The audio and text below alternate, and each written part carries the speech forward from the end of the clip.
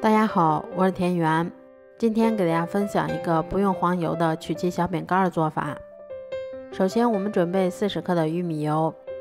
接着我们先打入1颗60克的鸡蛋，然后再加入50克的白糖，接着我们用打蛋器先把它们充分搅拌均匀。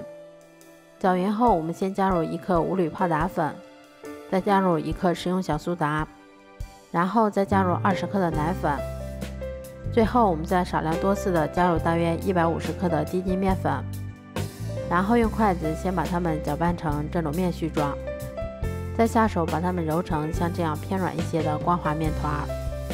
接着我们取适量的面剂，先在手心处把它揉成圆球，然后再用手把它轻轻的按压成小饼的形状，像这样我们的生胚就做好啦。都做好后，把它们依次放到铺有固有纸的烤盘里面，最后我们在表面再撒上一些黑芝麻增香。接着我们把它放到烤箱里面，